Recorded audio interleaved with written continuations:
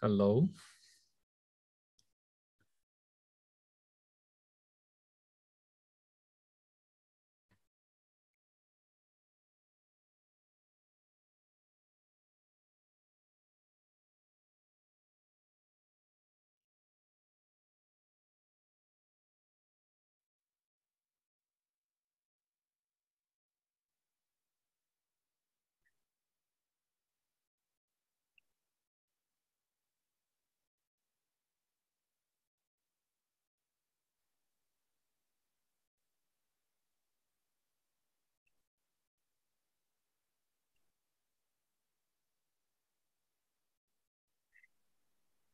Еще раз добрый день, уважаемые участники. Once again, hello, colleagues. We've launched our live broadcast. My name is Igor Pavlovsky. I'm director of the Arctic Development Project Office. I will give some opening remarks, and then I will give the floor to Pavel Devyatkin. He will be our moderator today. We had plans to have this session of roundtable discussions last year. We want to discuss the Arctic Council and Russia's involvement in the Arctic Council, considering that Russia is chairing the Arctic Council for the next 2 years. Of course, the political situation has changed dramatically, but we still decided to have these roundtables, notwithstanding, to consider how Russia could work with other nations in the Arctic region, especially since we've always been saying that the Arctic region is an area where nations tend to be more pragmatic, less political, less insisting on their political views, their viewpoints, and it worked quite well up until this point. So let's have a discussion. Let's see whether nations can still work together in the Arctic, considering how important this region is. First, I would like to give the floor to Nikolay Korchunov, Ambassador at Large of the Russian Ministry of Foreign Affairs. Mr. Korchunov, so what do you think about this new reality, new normal? Thank you very much. Hello, friends. I want to ask you whether interpretation is working.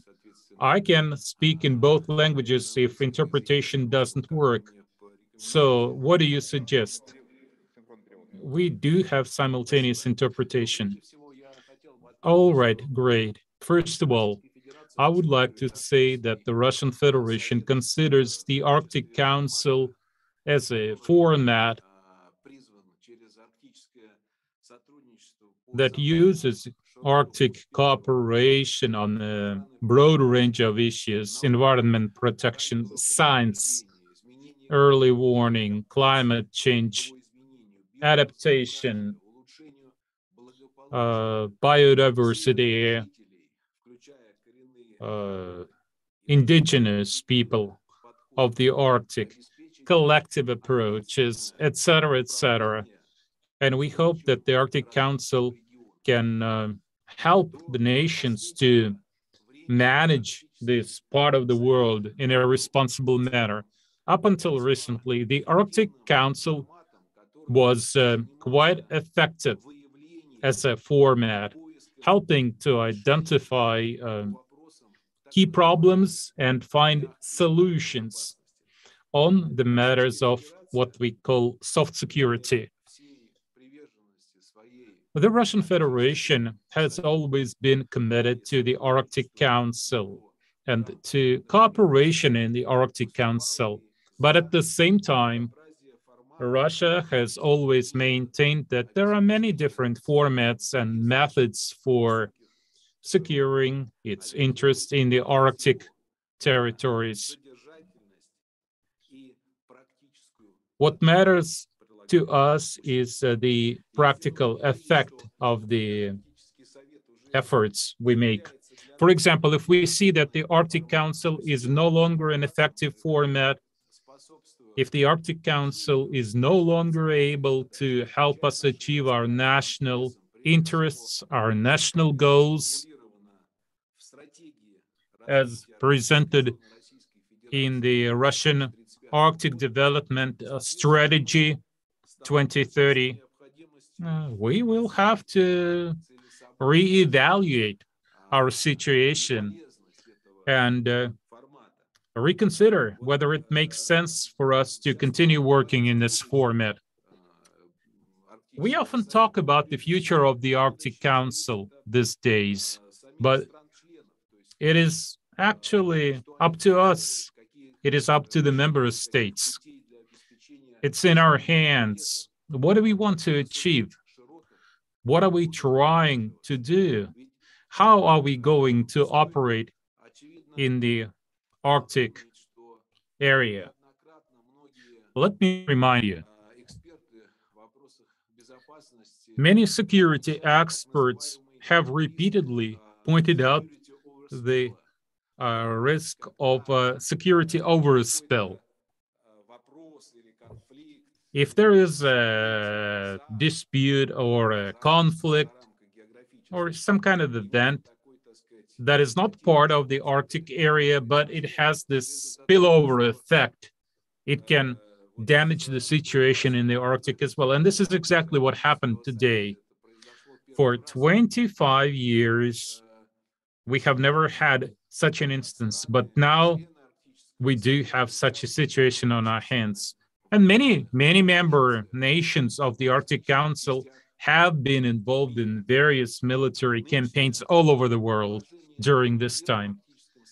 Yet nothing of the sort ever happened before. The current situation in the Arctic Council is deplorable, of course. Why? First of all, the work on the numerous instructions that ministers gave in the last meeting in Reykjavik on May 20th. This work has stopped now. Our nations have their strategic plans. We adopted a strategic plan for the Arctic Council, but now the prospect of implementing the strategic plan adopted in Reykjavik looks very obscure. We have some projects where only a part of countries are involved in, other countries are not involved in those projects. The Russian Federation came up with certain initiatives and certain projects based on our interests, of course. And now many of those projects were intended to improve the well-being of the indigenous peoples, etc., etc. Now we had to move those projects to the national level. Of course, later on, other countries could also join this work. Non-Arctic countries. Let me stress one point, though. These projects are open for members of the indigenous peoples of other Arctic nations. We don't want to be exclusive here. We would like to avoid having a situation where the indigenous people of the Arctic are held hostages of some preposterous decisions by certain nations. We don't want their well-being to be jeopardized. We don't want to create any hindrances to this work, to improving the well-being of the indigenous peoples. And my last point, suspending contacts, terminating contacts. It's easy, but we know from experience that relaunching communications, relaunching the process is always much more difficult because you lose valuable time. You have to rebuild trust between people. You have people going out and new people coming in because members of our working groups represent their nations, right? They represent their Arctic nations. It takes a lot of time to win trust, to establish relations, to get to know each other, to figure out which expert has what skills, etc., etc. So if you ask me about the future of the Arctic Council, I don't have a ready-made answer for you. I'm just trying to be very cautious here in my assessment of the current situation. First of all, I want to be as careful as possible with my predictions. I don't want to make any predictions because the situation is very unpredictable. We can only say certain things based on common sense. I can only say that we remain open to cooperation with all government agencies who share our approaches and who want to see the Arctic developing in a sustainable manner. Well, these are my brief comments, my opening remarks about the current situation. Thank you. Thank you very much. Okay, let me give the floor to Pavel Devyatkin now. Pavel, now you're the boss. Thank you very much, Igor Pavlovsky and Ambassador Korchunov, for your opening remarks. Good afternoon, ladies and gentlemen. My name is Pavel Devyatkin. I'm a researcher at the Arctic Institute, a think tank based in Washington, D.C., and it's my honor to moderate this discussion on the Arctic Council and scenarios for the future of the International Forum. First, I would like to start by noting that the Arctic Council stands as a paragon of constructive post-Cold War cooperation and diplomacy. The success of the Arctic Council as a venue for solutions to Arctic environmental and development issues has led to effective diplomacy in the form of numerous multilaterally negotiated agreements on marine pollution, search and rescue, and international scientific cooperation. However, it has gone through diplomatic hang-ups, and in 2019, especially, US Secretary of State Mike Pompeo infamously tongue-lashed China and Russia at the Arctic Ministerial meeting in Finland and refused to sign the joint declaration due to its mention of climate change, though some may say the refusal had more to do with the US's competitive relations with China and Russia. Today, we face an even more dire situation following the major deterioration in West-Russia relations over the conflict in Ukraine. 7 of the 8 Arctic states criticized Russia's military actions in Ukraine and called for a suspension of activities. And in February of this year, former Secretary of State John Kerry, now serving as Biden's climate change envoy, expressed hope that President Putin would stay on track in the fight against climate change. So there may still be some room for crucial climate-related cooperation, but this is unclear as there are now discussions on continuing the work of the Arctic Council without Russia, even during Russia's Arctic Council chairmanship. So today we're joined by esteemed experts from China, India, Finland, and Russia to discuss such issues of building trust, security, and mutually beneficial forms of cooperation in the Arctic. Each speaker will have 15 minutes to present, and then we'll open the floor to questions from the audience, and you're welcome to type your question into this is the first of a series of seminars hosted by the Gorchakov Fund and the Project Office for Arctic Development. The next session will be on August 10th, which will focus on science cooperation in the Arctic. So I'll first start by introducing all of our speakers and then hand the floor over to our first presenter. We've already heard our opening remarks from Nikolay Korchunov, the ambassador at large of the Russian Foreign Ministry and the chairman of the Arctic Council's Committee of Senior Officials. The following speaker will be Nikolay Doronin, who is the chairman of the management board of the Project Office for Arctic Development in Russia. Then will be Professor Lassi Heininen, who is the professor of Arctic politics in the Faculty of Social Sciences at the University of Lapland in Finland. He's also the editor of the Arctic Yearbook, and the theme of the 2022 edition of the Arctic Yearbook is the Russian Arctic: Economics, Politics, and Peoples. Then we will hear from Professor Cheng, professor at Shanghai International Studies University and deputy director of the Shanghai Academy of Global Governance and International Regional Studies. And then we will hear from Professor K.M. Sethi, senior fellow at the Indian Council of Social Science Research, Director of the Inter-University Center for Social Science Research and Extension, and academic advisor to the International Center for Polar Studies at the Mahatma Gandhi University in Kerala, India. Nikolay Doronin, the floor is yours.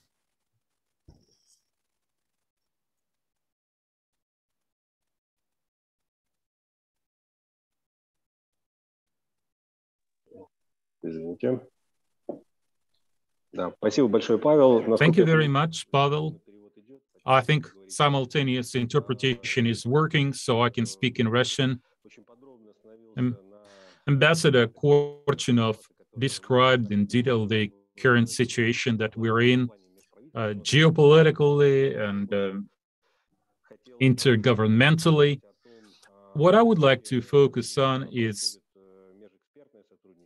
communications between experts, researchers, because currently communications are at a pretty low level, because we are all part and parcel of current political relationships between our countries, and this naturally affects our current processes, which used to work quite well in the past.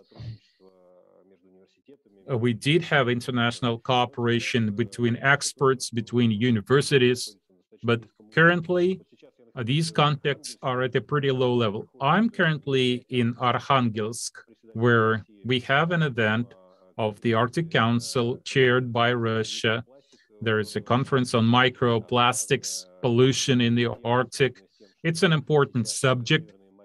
It's highly relevant considering that Arctic seas, especially in the Russian zone, are highly polluted because of transatlantic traffic. There is a lot of pollution coming from Mexico, going through Europe, through the Norwegian Sea, and then eventually ending up in the Barents Sea near Russian shores. And we don't have necessary technology to stop these currents, stop this flow. But at the same time, we do need to do something about microplastic, this kind of pollution. And this can only be done through international cooperation. There is no other way. As far as Russia's contribution is concerned, of course, we are also thinking about Siberian rivers, how we can reduce pollution coming from Siberian rivers. But according to our research, you can't really compare these numbers.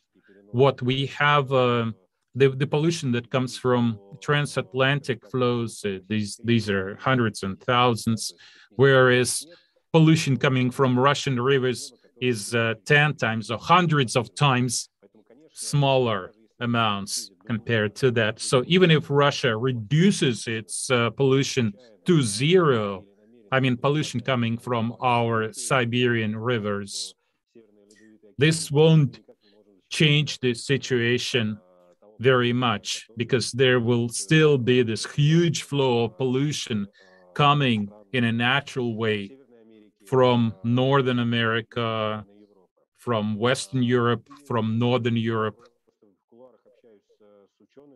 I'm talking to the experts and to the scientists, to the academics, and they all say that there is almost no cooperation, which used to be between different scientific organizations. This is true for the Barents cooperation, which used to be quite widespread and quite popular among the regions of the northwest of Russia and Finland, Sweden and Norway.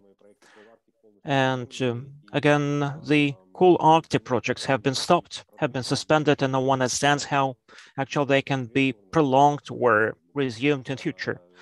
They just are put on hold.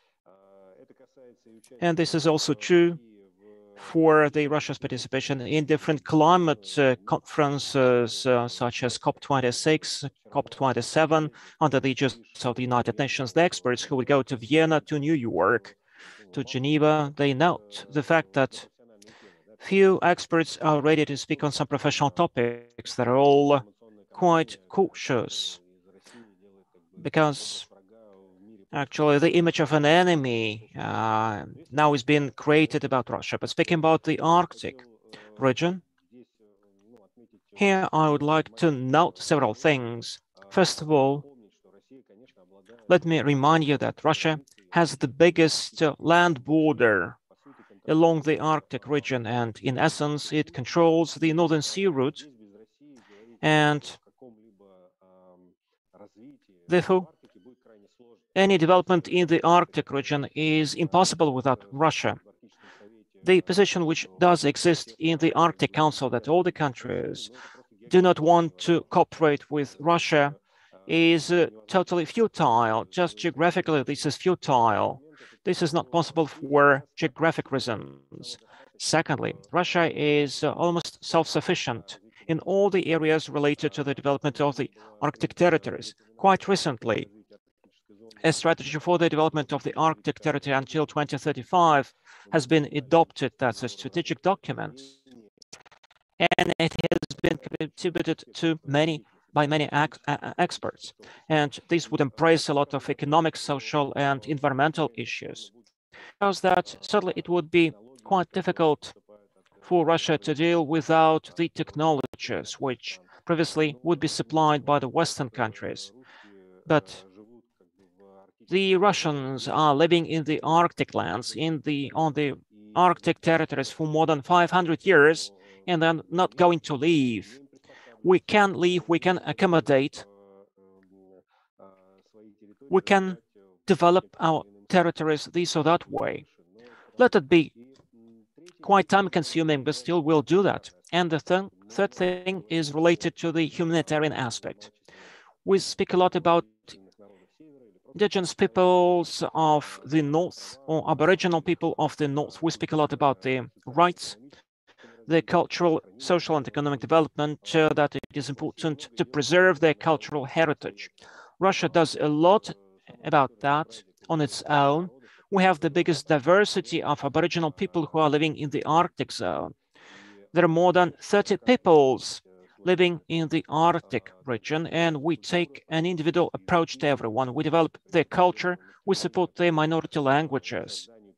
And for instance, we are supporting the setup, the creation of the written language of people which has only 200 people, 200 men within them, just in order to preserve their unique culture.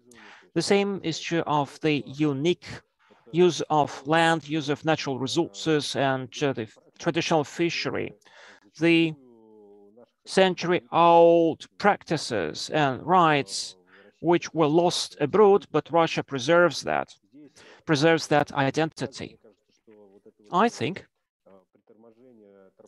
that the suspension of the international cooperation would somehow be detrimental to the momentum that we have gained, but Russia may still support that development on its own. The motto, the slogan, which was chosen for the presidency of Russia in the Arctic Council, sustainable development for the purpose of sustainable growth, I think just anticipated something, because really we want to make sure that the Russian part of the Arctic region is comfortable and convenient for the people to live.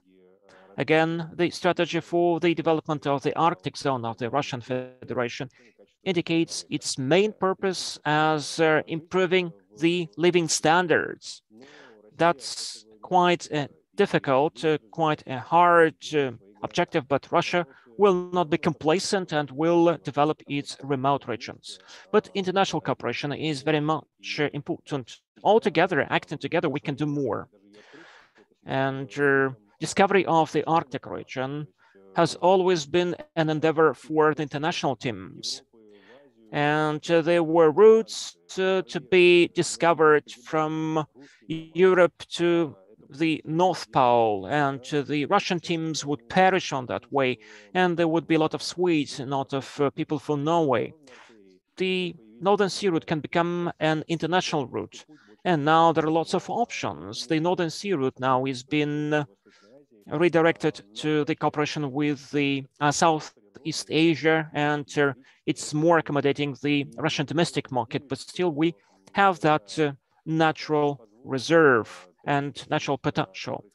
I would call on you, when the situation allows for that, to look soberly at that, especially when we speak about the cooperation within the Arctic Council. And probably we will reset and revisit these issues. But I think there will be some changes in what concerns our cooperation within the Arctic Council. There is a language of boycotts and the language of sanctions that we hear, and that's very detrimental for the cooperation. But I still hope that the international cooperation would resume and resurrect, because in terms of discussions between the experts, that's very important in order to see the future. Thank you so much.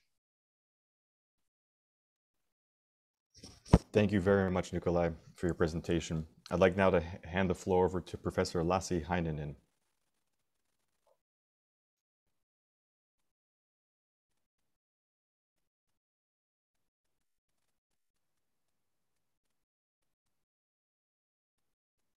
We can't hear you yet, Lassi. Yeah. Okay, let's start. Okay, thank you. Thank you for invitation to join this roundtable discussion. I accepted the invitation thinking that as a researcher, as a member of the scientific community, you should be always ready to discuss and be ready to change your ideas and thoughts. Even you might disagree several issues, you will easily find common ground. And I remember that as a young researcher in the end of the Cold War, that even to agree that you disagree was something. It was a starting point for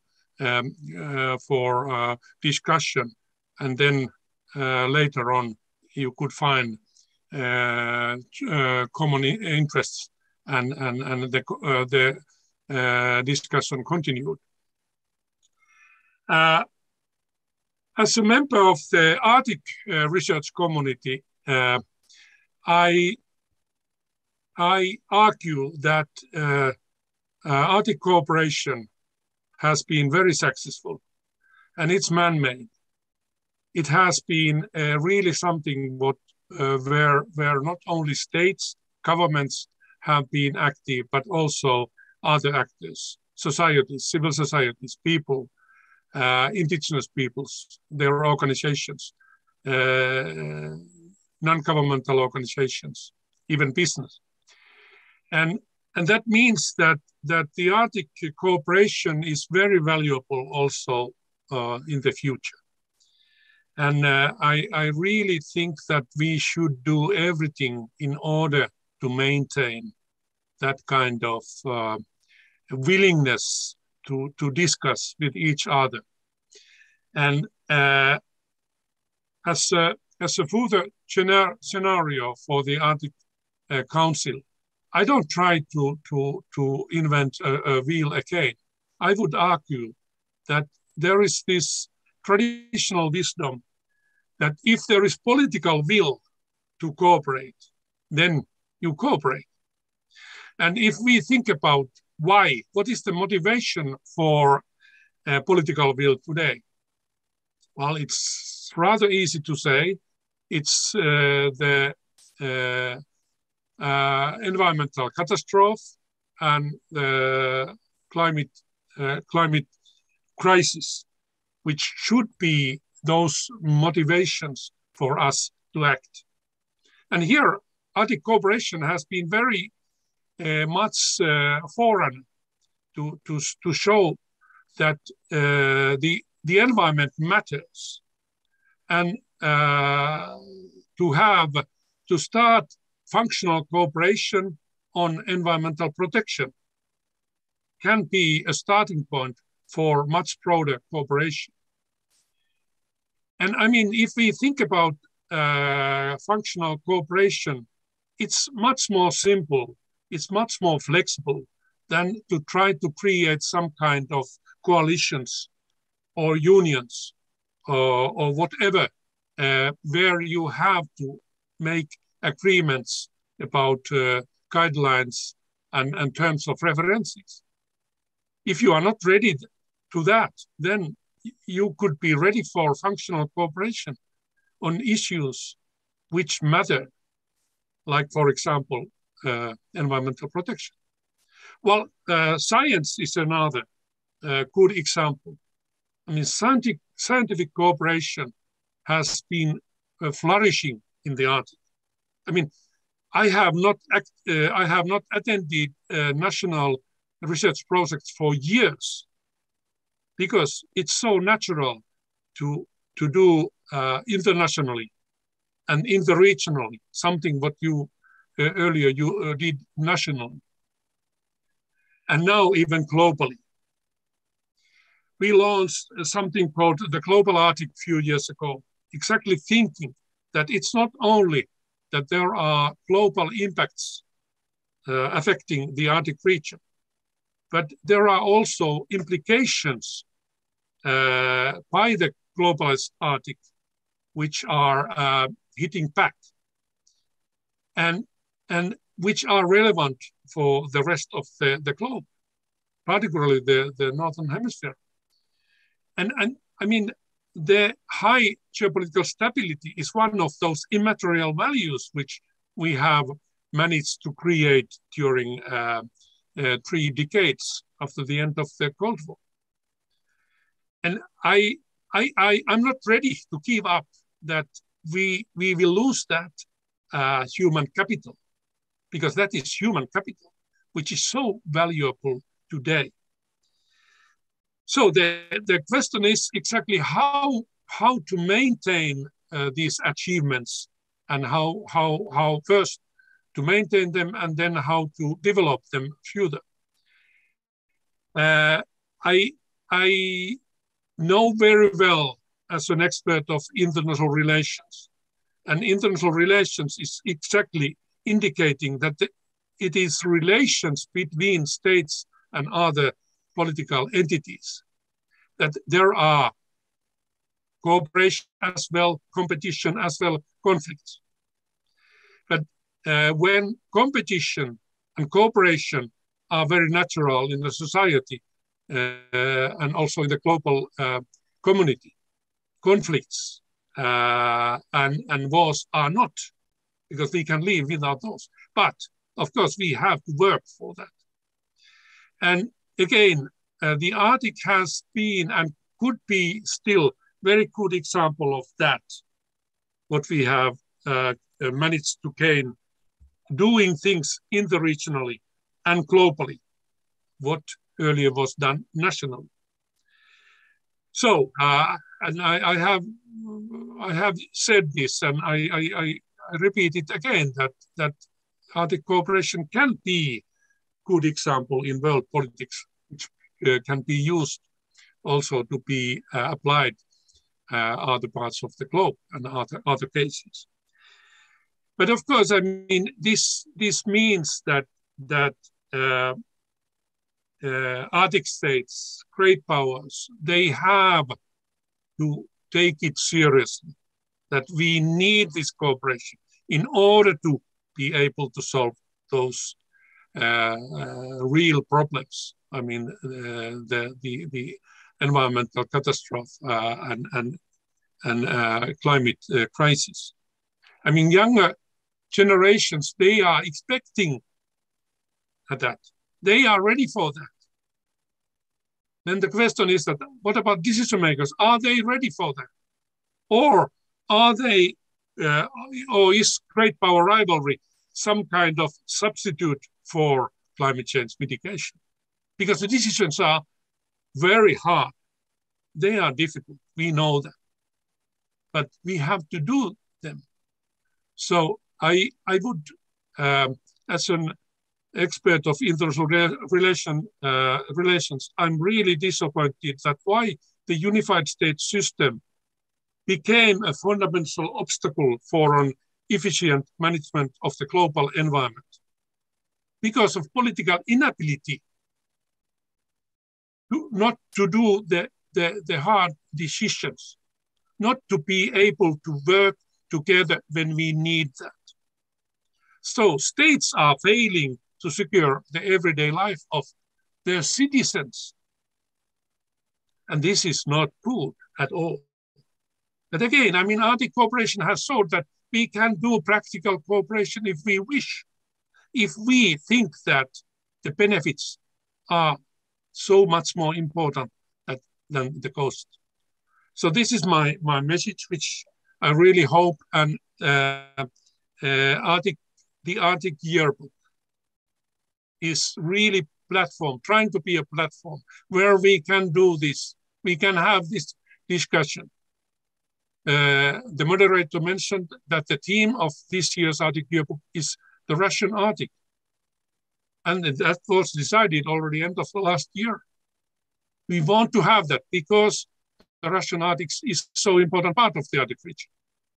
And we have had already, we will have, and we have reached already several really good manuscripts for the articles. So that is a modest example of that, what we can do and will do in the future. But this is also example and courage to the others to do the same. Thank you.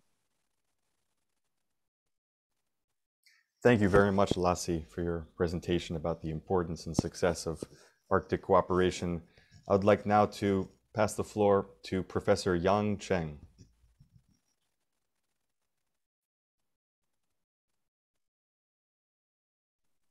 Окей, спасибо. Ну, я буду выступать именно на русском языке. Thank you so much. I will be speaking Russian. And thank you so much, the organizer, for your invitation. I'm an expert on Russia, not on the Arctic region. But I attended many conferences on the Sino-Russian cooperation, and therefore I'm very much familiar with certain issues related to the Arctic. Therefore, I decided to express my personal opinion. I'd like to stress the fact that before becoming a professor, I worked for 7 years for the foreign ministry in the Chinese embassy in Russia, and I believe that a good prerequisite for good cooperation between China and Russia is an exact understanding and assessment of needs of each other. Therefore, I prefer to speak in diplomatic terms and avoid any empty talks. I would like to express some no-nonsense and constructive things. And on the other hand, let me share some criticism. First of all, Russian-Chinese relations cannot be totally independent on the lasting Russian-Ukrainian conflict. The policy of China is similar to the situation when Crimea was brought back to the Russian holding. And certain sanctions were imposed against Russia then, but China insists that this history is much more complicated. And the NATO expansion to the east was reason enough for the special military operation. China's Russia policy can be described as friendly neutrality or active neutrality. We understand Russia's concerns, but considering that Ukraine is a sovereign independent state, China cannot possibly side with Russia in this matter. Even if China maintains neutrality, the United States and its allies are taking active sides in this matter. But China is, unlike Russia, we are part of the international economic and trade system. What the US and other Western countries are doing, they can act crazy without considering various interests and ties, etc. But China cannot possibly act in this manner. China has to carefully study possible reactions by the US and the West. So Russia may think that China's policy is that of more like a wait-and-see approach. But I hope our Russian friends can understand the reason for such a position. This is similar to what we did in 2014 when the conflict first started.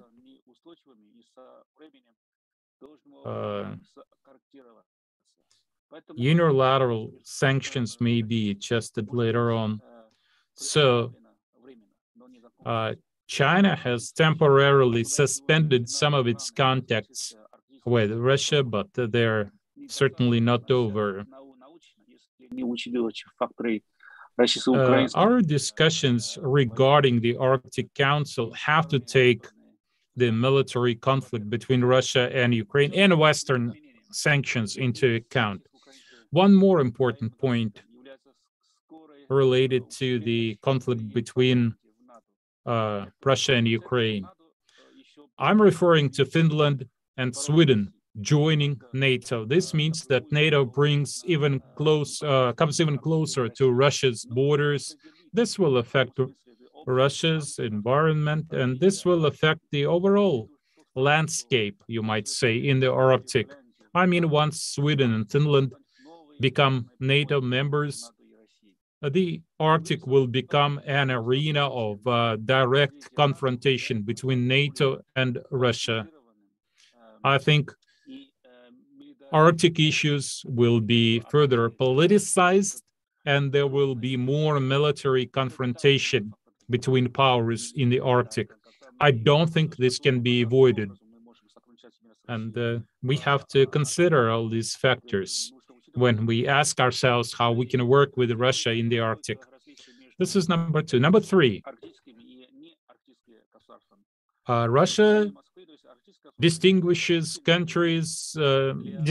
between Arctic and non-Arctic countries. And this limits China's status in the region because China seeks to play a bigger role in the Arctic. China describes itself as a neo-Arctic state. So these discussions about the legal status of the Arctic has always been the biggest obstacle to cooperation between Russia and China in the Arctic, even though we do have some good experience of working together. There were some natural gas projects, etc. But these are mainly informal contexts that do not have a structural political framework. I think what would help contacts between Russia and China in the Arctic is some practical steps that need to be taken quickly. We need to establish clearly the legal status of the Arctic territories.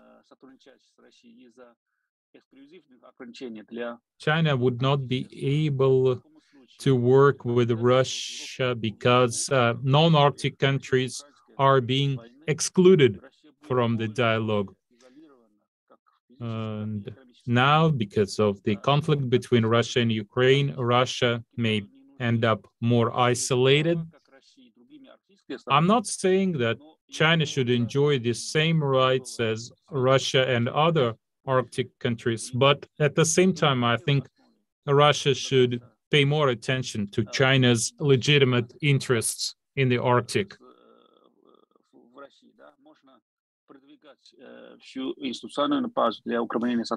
Once this happens, we could develop and institutionalize contacts between our countries in the Arctic. Now, I would like to say a few words about the COVID-19 situation and its effects.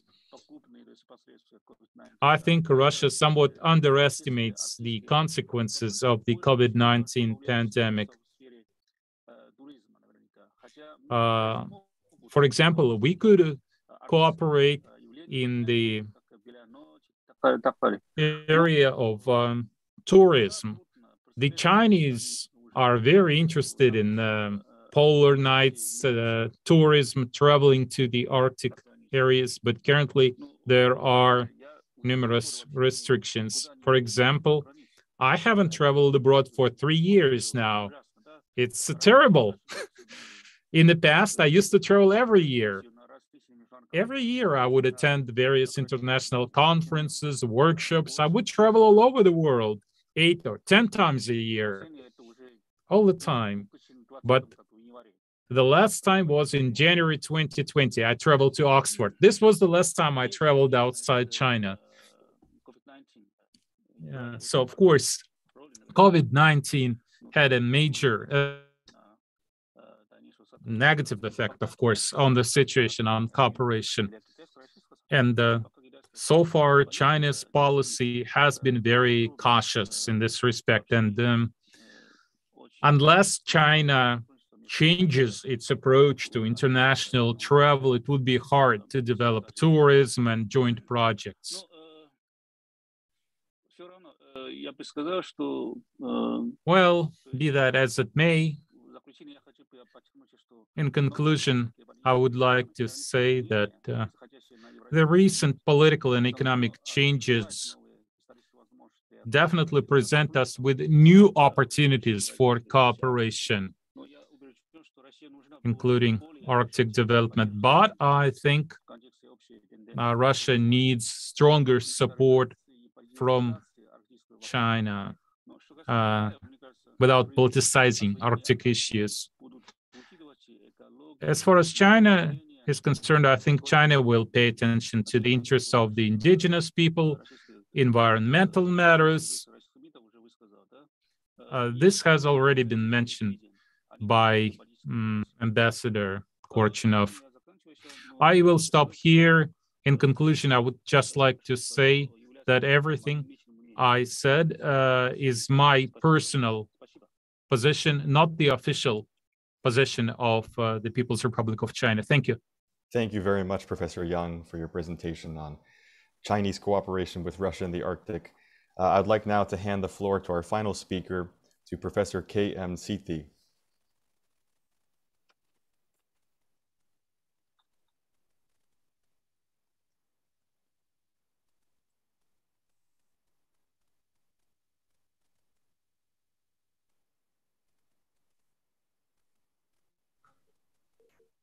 Okay.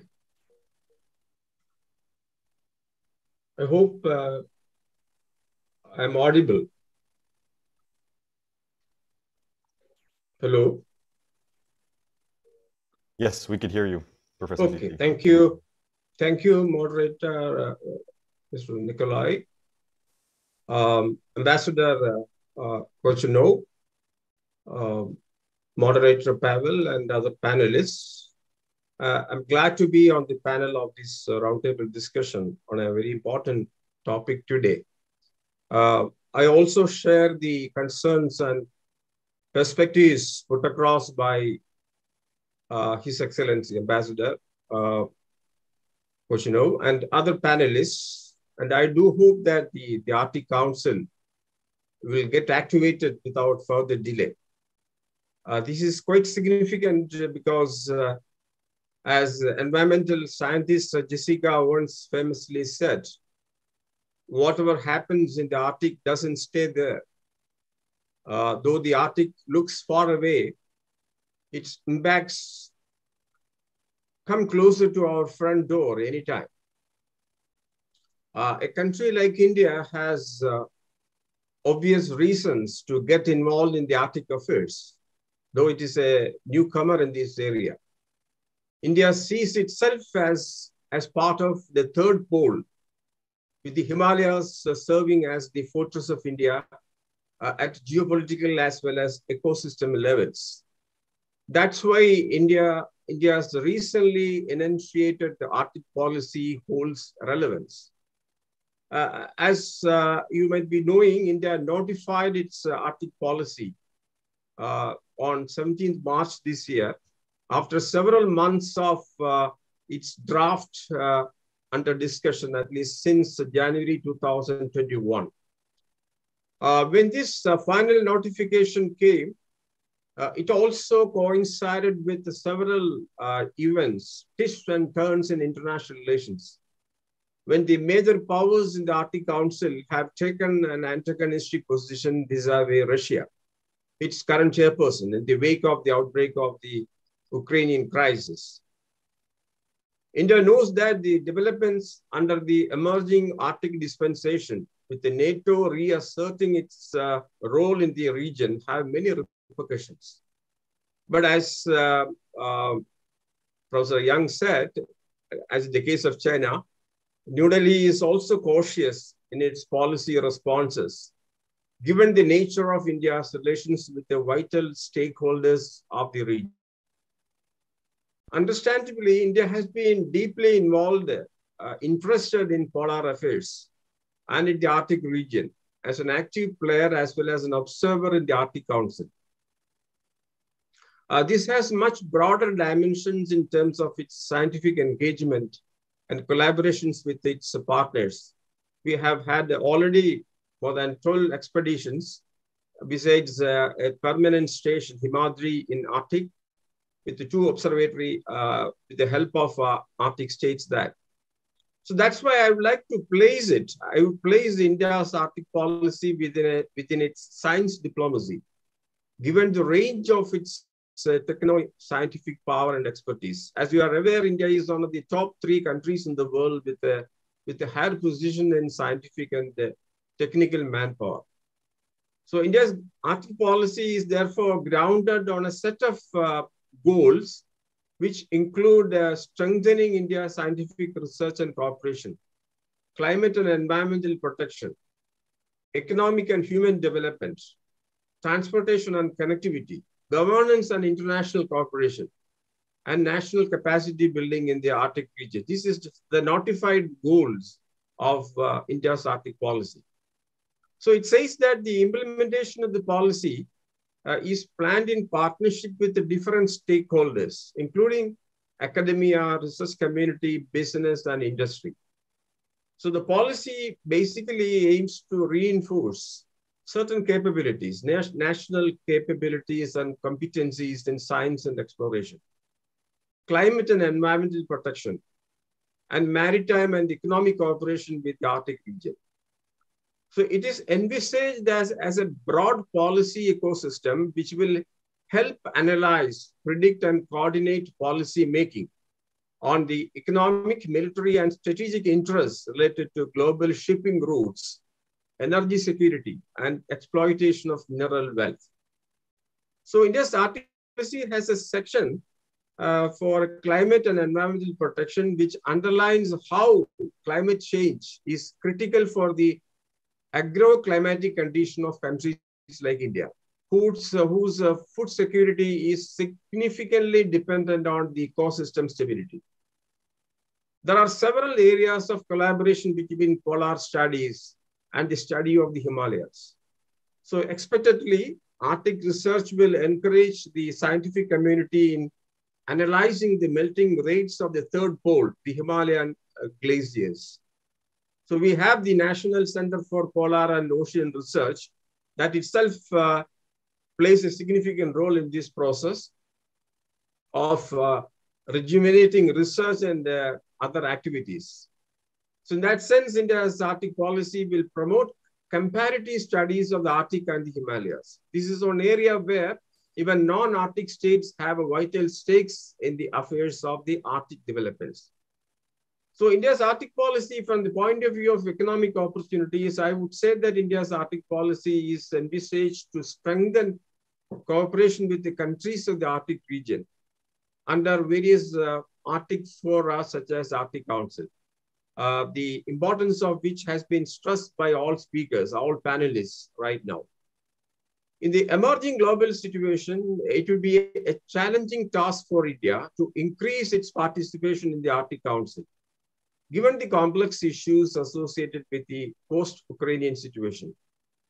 India, at the same time, recognizes that the Arctic governance is very delicate in the contemporary geopolitical setting. And the region itself is governed by several national laws, domestic laws, bilateral agreements, global treaties and conventions, customary laws for the indigenous people and like that.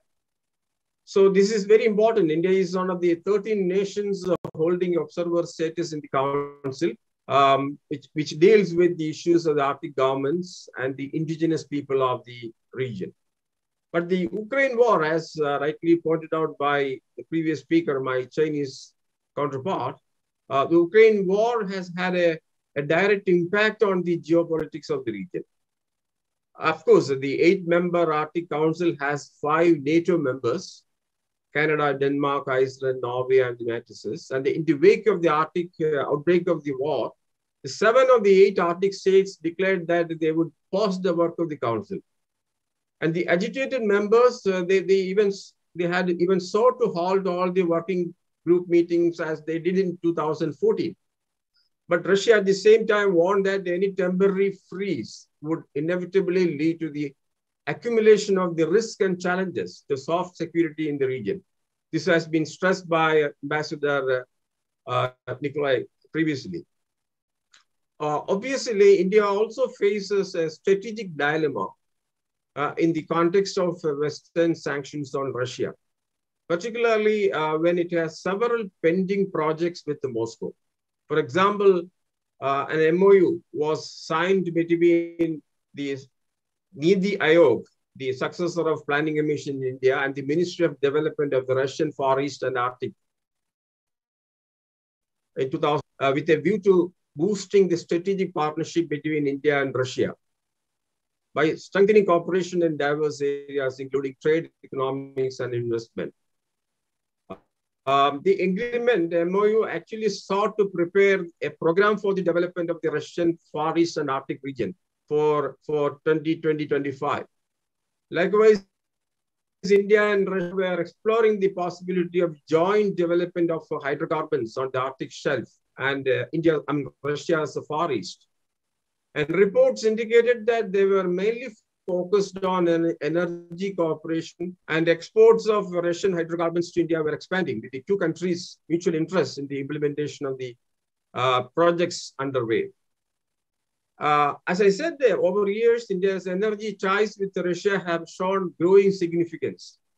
When President Vladimir Putin visited India a few years back, Russia and India pledged to collaborate on oil and gas projects in Russia, including Russia's Arctic shelf and the shores of PORA and Oxora seas.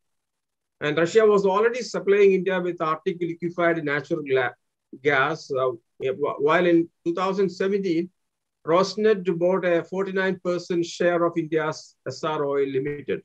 So these deals were interpreted as part of a quid pro quo in the context of India's boldness in addressing the threat of US sanctions and a signature on agreements to procure Russia's air defense system, like, for example, S-400. Evidently, Moscow's enduring partnership with New Delhi has made Russia inclined to seek Indian investment in the Arctic and other energy holdings. And India's Arctic policy has also underlined that the country has great interest in the realm of transportation and connectivity. The Arctic policy says that India ranks 3rd in the list of seafarer supplying nations, catering to almost 10% of the global demand. So India's maritime human resources could contribute towards meeting the growing requirements of the Arctic in that sense.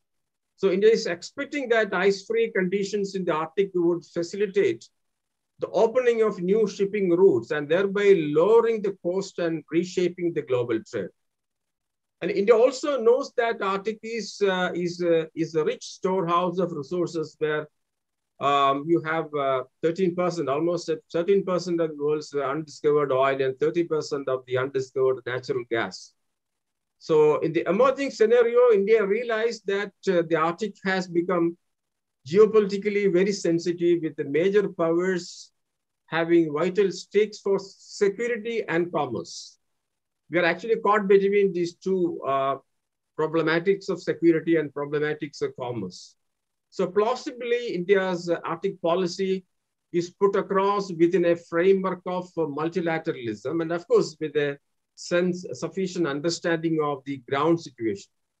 And New Delhi also knows that there is no alternative to a rule-based governance architecture in the Arctic.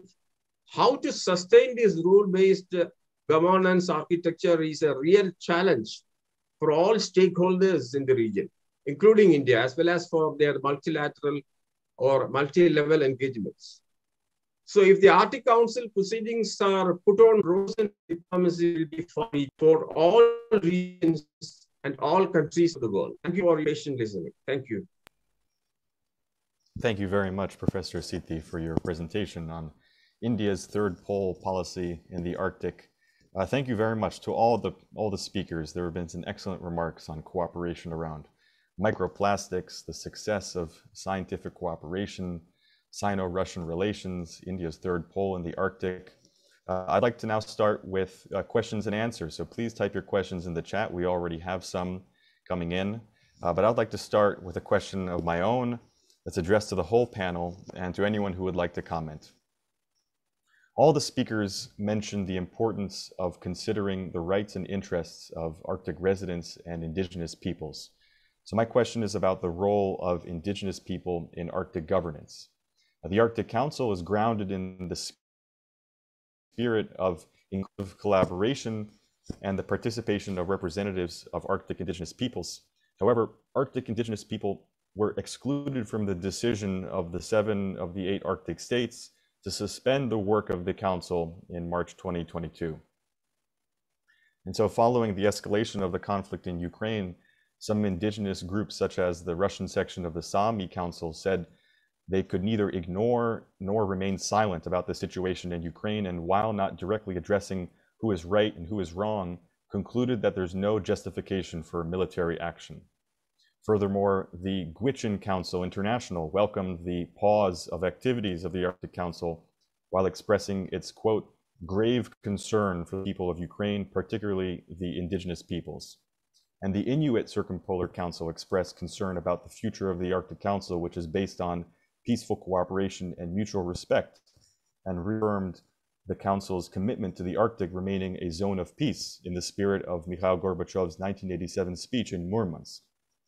And so after the Arctic Council moved forward on continuing activities without Russia, the spokesman of the Inuit Circumpolar Council said they were informed about the decision, but complained that they were not consulted. So my question is about the exclusion of initiatives in Arctic governance in the context of such security tensions and steep geopolitical disagreements. So there was an excellent question put forward by American professor Barry Scott Zellin in a recent article for the Arctic Circle Journal, where he asked, how will the Council reconcile the interests of indigenous peoples and modern states if it can't find a way to bridge the gaps in ideologies and governing philosophies, separating the Arctic 7 from its circumpolar neighbor, Russia? So this question is for any speaker, the role of indigenous peoples, representation, and their interests in Arctic governance, and whether or not exclusion or inclusion exists.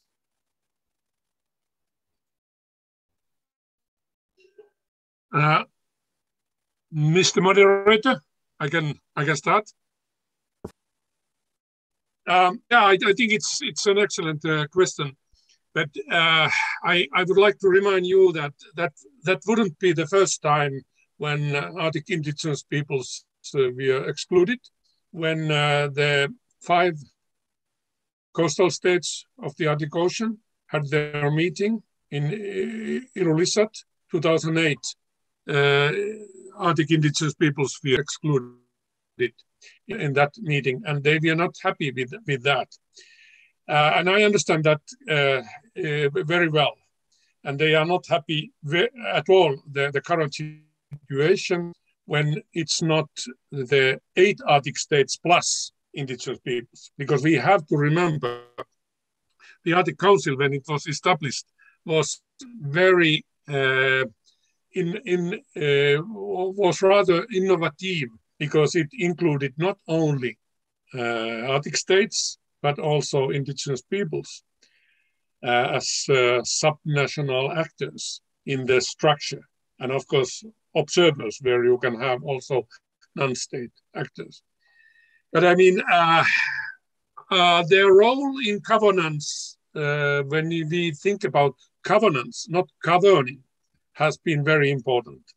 And like they have created, it was Inuit Circular Council, something called resource sovereignty, meaning a little bit different what is state sovereignty, meaning that they have a right to the resources, or they should have a right for the resources which belong to their lands and waters. So that is something which is very important when we think about the role of the environment in how to get rid from this current situation of environmental catastrophe. So I don't know what we could do here except to include them. I mean, as a political scientist, even I have started to hear how much they know about many phenomena like climate change.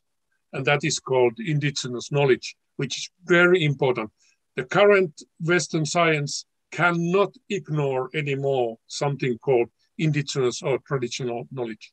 So this is one more reason to say that, no, they should be included all the time. Thank you very much, Lassi. Ambassador Korchunov, I'd also like to give you the chance to answer. Thank you.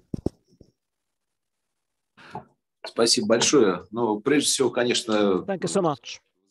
And certainly, I'm very much concerned when the decisions are taken without consultations with the indigenous peoples. In my presentation, I already said that the Aboriginal people, indigenous peoples, were taken hostage of the current situation in the Arctic Council. The situation between Sami organizations is far from being good, and two organizations in Murmansk region has been excluded from the cooperation. We see some elements of fragmentation and split among the indigenous populations. When we were preparing for our chairmanship, for our presidency in the Arctic Council, we saw that the Arctic Council was a derivative of the public relations between the state actors. There is a problem of a split between the state actors, representatives of the public functions and working agencies of the state, and on the other hand, the people of the Arctic region. This is why, for the first time, we appointed a special envoy on the indigenous peoples. And that's a pity that the representatives of the indigenous peoples were not invited to this our meeting. Mr. Pagadai is an indigenous man himself, and he is well known in all the Arctic nations.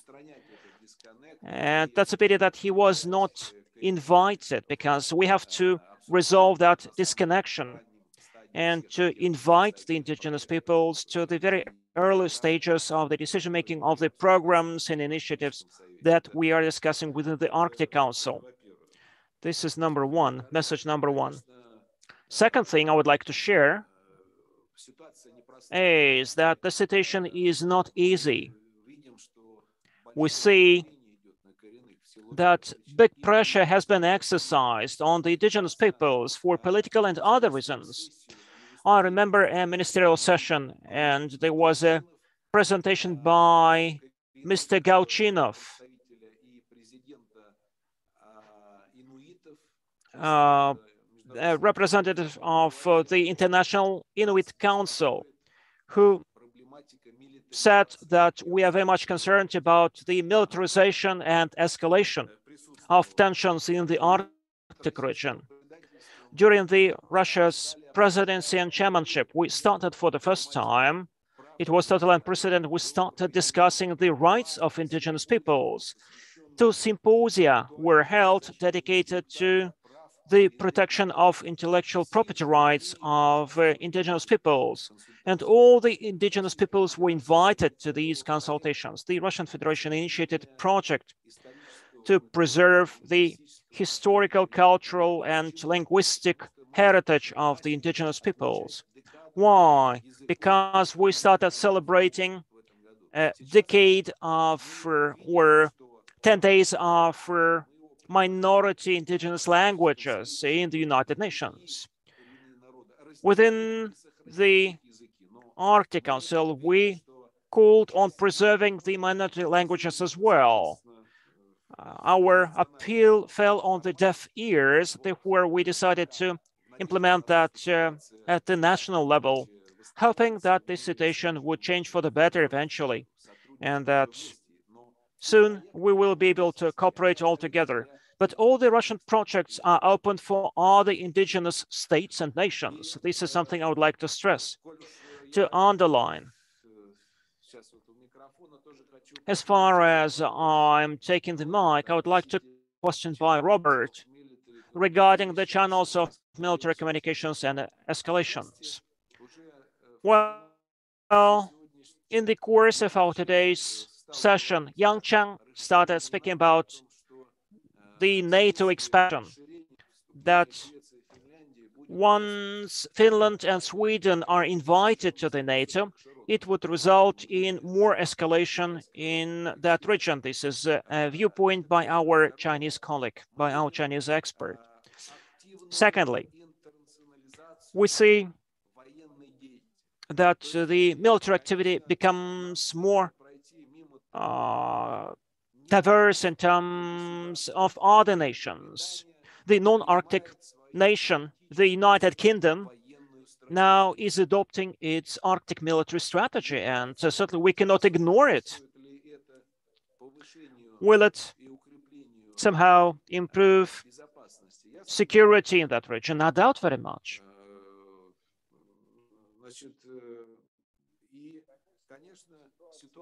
And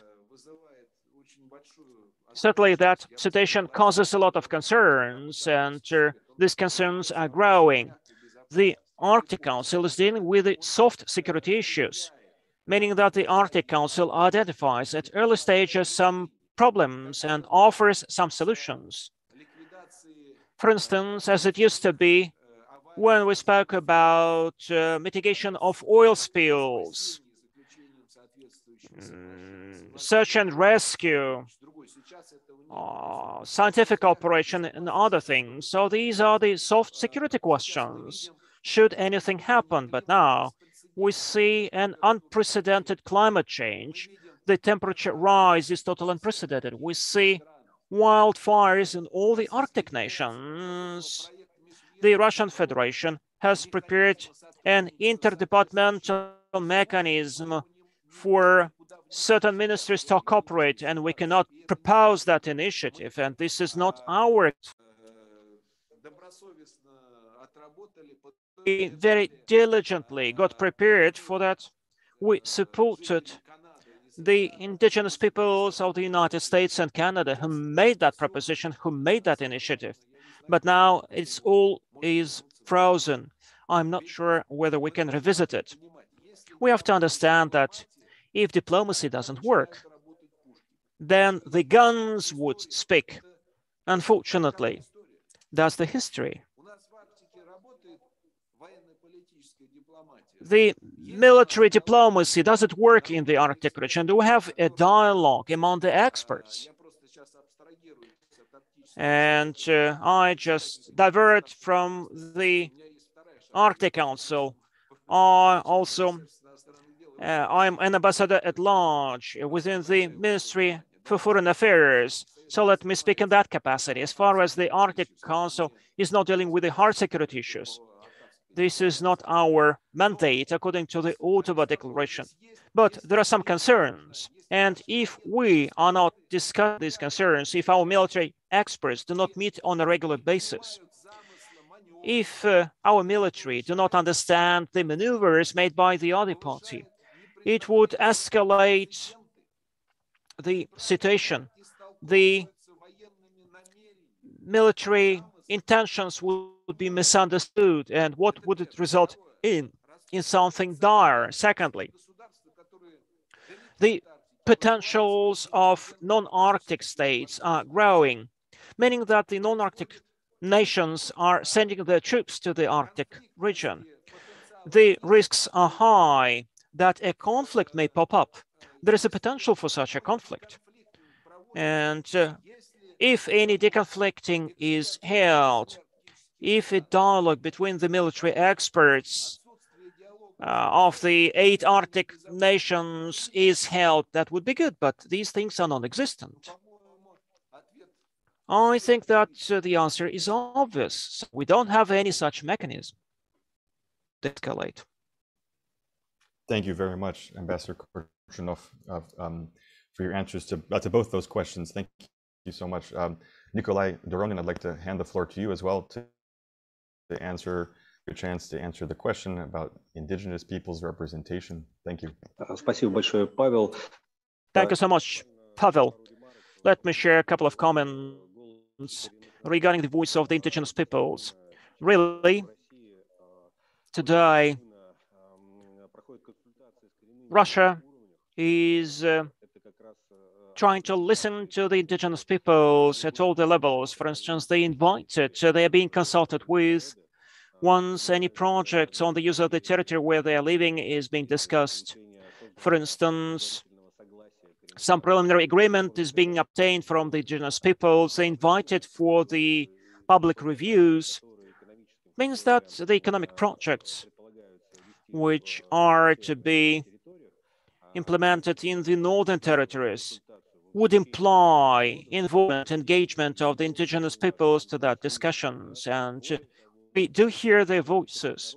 And besides, many representatives of the indigenous peoples are in the executive agencies and bodies of the Russian Federation. Besides, we have several senators of the indigenous people's origin, and they also stand up for the rights of these peoples in the parliament. Certainly, there are certain overreactions and certain mistakes. For instance, a conflict in the Sami community. For me, that's very strange to see that a person would leave his native country, would set up an organization abroad, and would speak on behalf of all the indigenous peoples who are living in Russia, residing abroad. Unfortunately, there is such a political dressing there. But if we divert from politics, then the problems that do exist are common for all the indigenous peoples. This is about the access to healthcare, lack of education, lack of transportation, importantly, no preservation and maintenance of the traditional handicrafts and customs. This is something that we have to discuss because the problems are common, whereas the solutions can be. Thank you very much, Nikolay. Yes, Professor Siti. Yeah. This is a very crucial question that Pavel has raised. And I understand that there is an observer status given to the International Work Group for Indigenous Affairs in the Arctic Council, which has been an observer since 2002. I do not know the role that this particular NGO has been playing, international NGO has been playing in the Arctic Council with respect to looking after the interests of or the affairs of the indigenous people there. But still, whatever may be the role that it has been playing, whether it can represent all the indigenous communities from different parts of this Arctic region. My feeling is that it is the primary responsibility of the respective states to look after them. I would say an example from India, when we say that we have in the Himalayan region, which we consider as the third pole from the point of view of the larger perspective of international ecosystem. We have a large number of indigenous communities in the Himalayan region.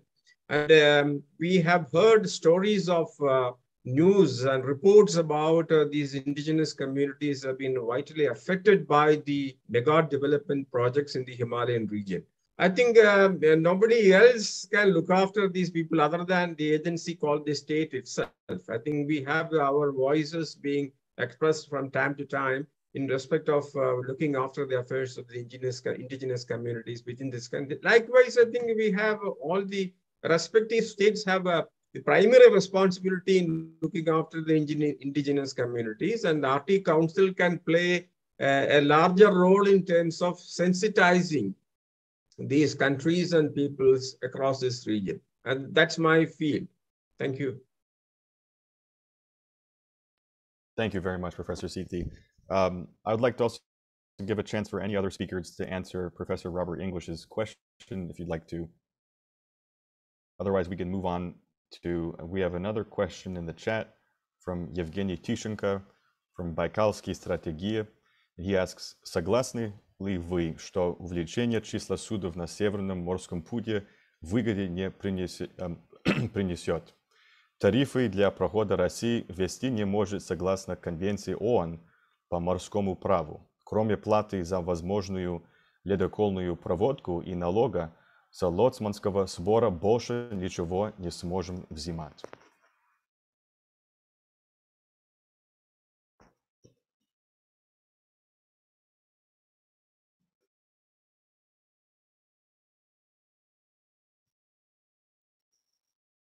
Очень сложно, Павел, понять. А можно вывести на Pavel, экран? could you please put this question on the screen? Because you read it, it was really hard to get it.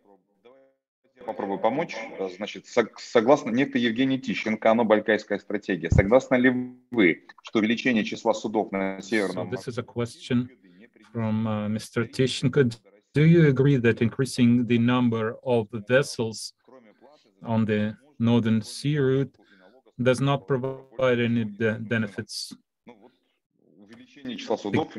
Because Russia will be able to introduce new tariffs according to the UN Convention on the Law of the Sea. When you say there will be no benefit, do you mean benefit to whom? Probably he means Russia, because we said if the Northern Sea route is used more actively as a transport corridor, I think he means this will not benefit Russia, because Russia won't be able to introduce any additional tariffs. Well, I don't really know if we are talking about transit, about Russia making some money off the transit from Asia to Europe. I think naturally this will benefit Russia, because this route is 40% shorter, and as ice continues to melt and opportunities for navigation increases, obviously some can make some money off this route. This is number one. Number two, this provides additional opportunities for export operations, both going from east to west and west to east, and moving some commodities, some minerals that you can mine in the Arctic region. Just a few months ago, Novatek CEO Mr. Michelson said that in 2024, Novatek will be able to deliver its products, its gas, its LNG. Ships will be able to navigate all year round. And naturally, this will benefit the economy of this region, this company, Novatek, and this will benefit because Russia will get more money in taxes. So I think this will have a positive effect. Thank you. Thank you, Ambassador Korchunov. I hope that answers Mr. Tishenko's question. If we don't have any more questions, I think this is a good time to close our discussion. I'd like to thank all the speakers, our audience questions, and thank you to the Gorchakov Fund and Project Office for Arctic Development for hosting us today. This is the first of a series of seminars, and the next session will be about science cooperating the Arctic on August 10th. Thank you very much to everyone for joining us today, and wish you all a great day. Thank you. Thank you very much. Thank you. Bye. Thank you. Спасибо. До свидания.